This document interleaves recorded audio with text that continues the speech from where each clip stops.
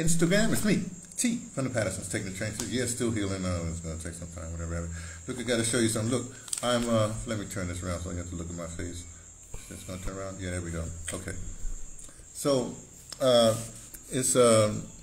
I'm, whatever days. My birthday is July 3rd. And there's a thing with the Rosicrucian cycles where 52 days before, I guess, just around, talk to you, right? 52 days before your birthday. It's what's called a critical period, right? Like that. Underclassness. Hey, whoever you are, I don't know you.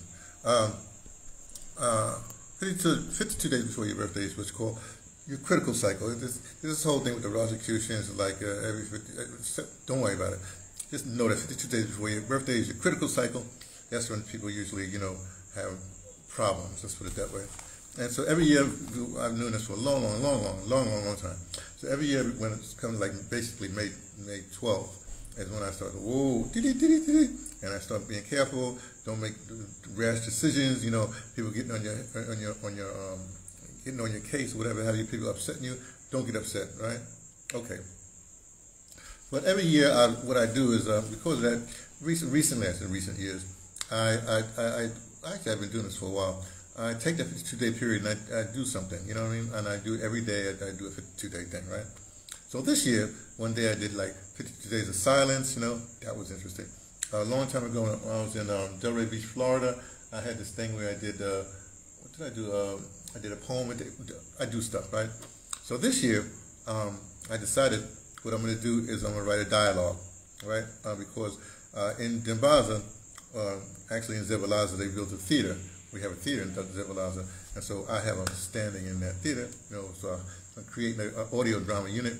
What do you call it? A repertory company. And so I have some people that I'm training to write. Boy, they're knuckleheads. I'm telling you. Well, we don't say anything about them. Anyway, so I'm giving them classes, right? So here's what I'm gonna do. So what I started to write every day. But I was trying to explain to them how to write and how to do it, because let me be full disclosure. I've been writing at least poetry since like 1971 officially, And I've been writing, and I went to graduate school for playwriting. I went to graduate school for playwriting. That was like 2.5 years, 3 years, whatever it is. And anyway, I write plays, I write poetry, I write stories, whatever have you. So, and I've been writing since for a long time, right? And I've been doing live audio drama since 86, whatever it is. So anyway, so this year I decided to do an audio drama. Well, to do it, audio drama is based on dialogue. If you know how to write dialogue, then you can write everything. If you know how to write dialogue, you write popular novels. You can write novels. You can write. You're actually a playwright. You're a bunch of stuff. You can write comic books, whatever it is.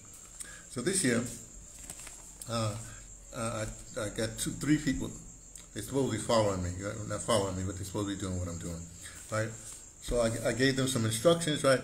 And so here's how you first start out. First, you have to do they're all from the Xhosa culture, so they have a lineage. You know what I mean? They know their clan name. So I told them to write their clan name down right there, and then start from there. And so each clan, in the clan name, they should have some member from each name. You get the attributes to them, right? And then you have a character. You can create that. Since I'm like American African, and we don't, our clan got split. Going to America, the whole, through the Middle Passage, all that stuff. So I've done something different.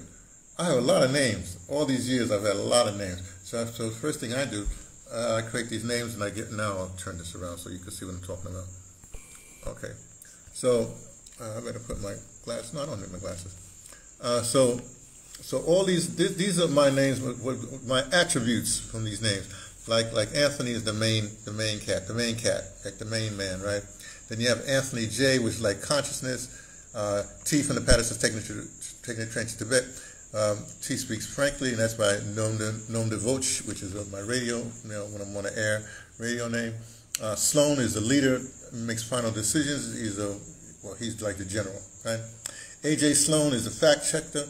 Anthony J. Sloan is the formal writer. Like when I write a play, I'll say it. But Anthony J.T. Sloan is my fraternity name, my fraternity brother. Tony Sloan was the first thing in the poetry thing. So that's actually runs together. Well, it does run together. Tony Sloan it runs together, supposed in lowercase letters, and he's like the wordsmith, because I started writing poetry because, well, I couldn't spell very well, and so what I did was I started to learn how to spell better by being a poet. Then Tony Sloan, 1971, that's like the second alliteration of the poetry. It's like the stepped up, and it's more of a political poet and performance poet and stuff like that. Then you have Lahote. Lahote is my African name, my African essence. Then you have Anthony John. That's the travel name. Like all these people who think that when you travel, when they look at your passport, when they're calling you, they won't call me. They won't say Mr. Sloan. They'll say, in the passport, my passport's right here. I'll show you what it says. Hey, hold on a second.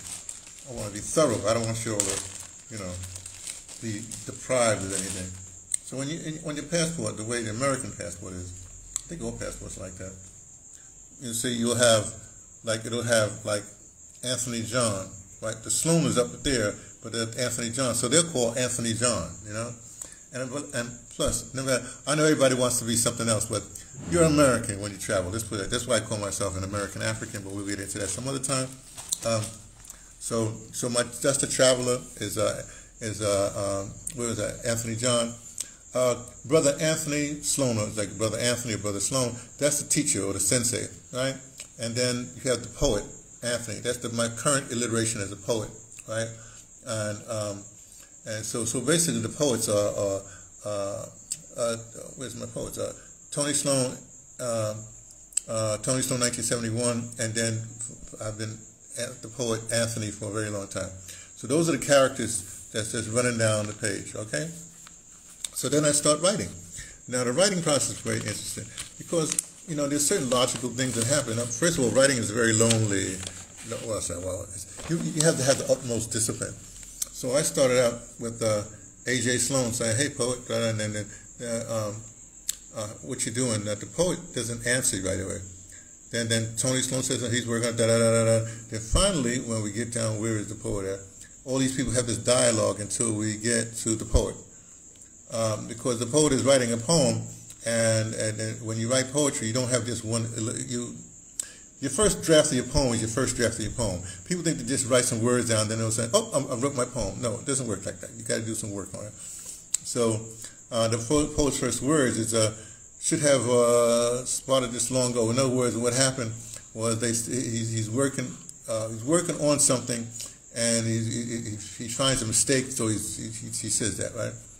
And then it keeps on going. So I've been writing every day, maybe 1 to 3 pages a day. So here's all the pages I wrote, and it says dialogue between all these different characters, like that. So now I've been writing for, I don't know how many days I've been writing for, but we have 15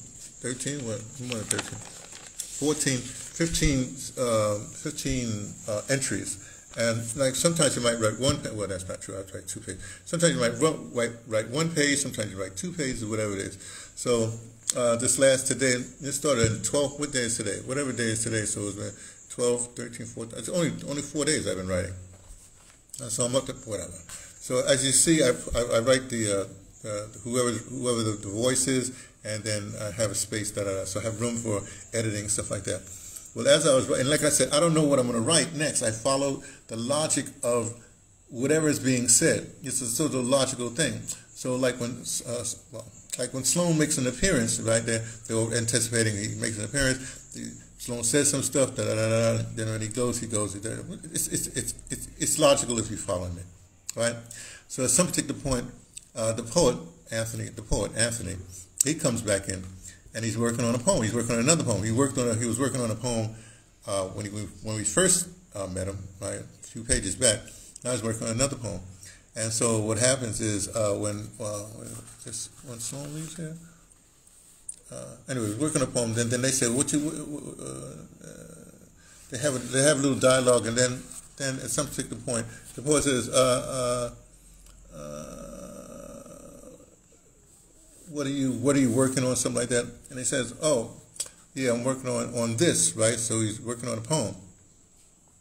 And then they said, "Well," so Tony Sloan says, "Forgive me for taking a peek, but it looks like a Kwansaba." And it said, and then A.J. Sloan says, sure does. And Anthony says, oh, I like those. Right, then the poet says, well, here it goes, because he's going to give the Kwansaba. Now, here we go.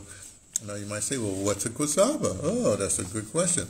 Kwansaba is a thing that Eugene B. Redmond, poet, East St. Louis poet, and, you know, I've known him for quite a while. Henry Dumas, Denizen, whatever. And he has a writers club in East St. Louis, the Eugene Redmond Writers Club. And before the pandemic, I visited them several times. And I was going to actually join, pay some dues, pay some whatever. So anyway, he was a follower of the whole long time ago when you have the Kwanzaa celebrations. Karanga started his Kwanzaa thing, but he used the principle of Kwanzaa just to invent this poetry form. Kwansaba is a form of poetry. Basically, you're doing. I wrote it in my other day. Yeah, it's a 49-word poem. 49-word poem. It exists on 7 words, for 7 or less words a line, and for 7 lines. Okay, that's it. Sometimes I make it more difficult for myself, and I make sure that I won't say what I do, like that. So as the story goes, what has been on my mind, the whole Gaza thing. So I've done, well, I should say the poet, Anthony, the poet Anthony, he's done a poem, let me go back here, for the whole Gaza situation. And this is, like most poems, like I said, this is how it first started, put on a separate piece of paper. This was the first draft, and it was started as called Warning of the Upheaval, right? Then I had to, then I took and made another draft of it, and I changed certain things and made things happen. Then finally I came up with the name that I'm going to use now, which is, I'll go to this page right now, which is Heal Upheaval. Heal Upheaval is the name of the poem. It's a Kwansaba towards Gaza. Now, the reason I'm talking to you all, you'll find facts about this because tomorrow night, Saturdays, here in Oroville, there's a place called Artist Cafe, and they have an open mic. A couple of weeks ago, I did a little story, and so I'm going to do this poem. Then next week, the 25th, is the Africa Day, so I'm going to do a little thing there, a little speech. So this is the poem I'm going to do tomorrow. I just wrote it today. So I'm going to practice. I'll practice on you fine people. Here it is. It's called Heal Upheaval, Kwansaba towards Gaza. Whose party, being a modern history, okay, sorry, start all again. Whose party, being a modern history, halted? Whose life being forced to a stop? Whose story being folded to a scolding? I'm sorry, let me start over. Let me put my glasses on. This is the problem. I need my glasses. Okay, I'm starting all over again. Heal Upheaval, Kwanzaa for Gaza. Whose party being a modern history halted? Whose life being forced to a stop? Whose story being folded to a scolded? Whose humane purity is mocked in jest? What now tears the bullets of bombs? What bend is this force towards quest? To this prayers will have no end. So that's the Kwansaba. And of course, I'm sorry for this rough reading, but I've got to practice and then probably write it on another thing so I can read it better. I got to practice for tomorrow night.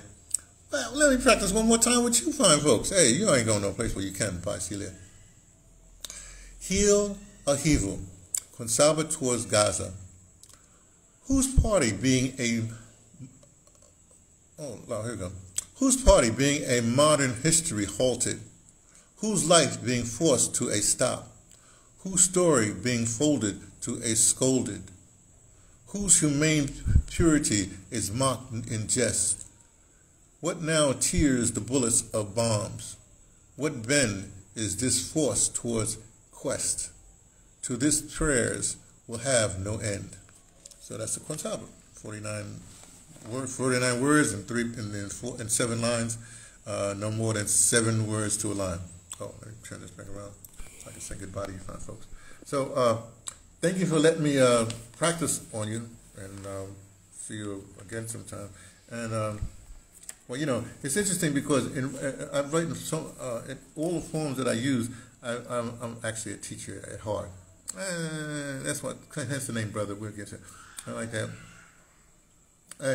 You're late, Ashran's whatever. You're late, but you know, hey, I'm about to leave.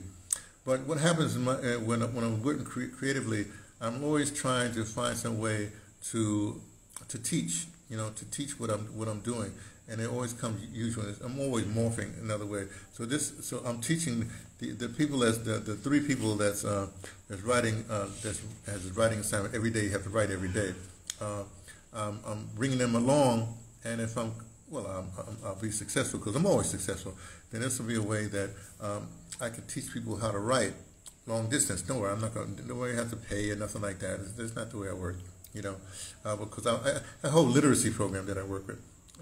Again, I'm not a money person. I live low to the ground. Or as I was talking to Mike Sargent, a film critic out in New York one time. We was talking about the film Joker, and it came up. He said, "Oh, so you're down with the downtrodden?" I said, "Yeah, I'm down with the downtrodden." So I exist with the downtrodden. I do the money thing. It's a whole experiment. We'll do that some other time, but I find different ways to teach literacy, different ways to motivate people, different ways to pass knowledge on, because I'm at that age.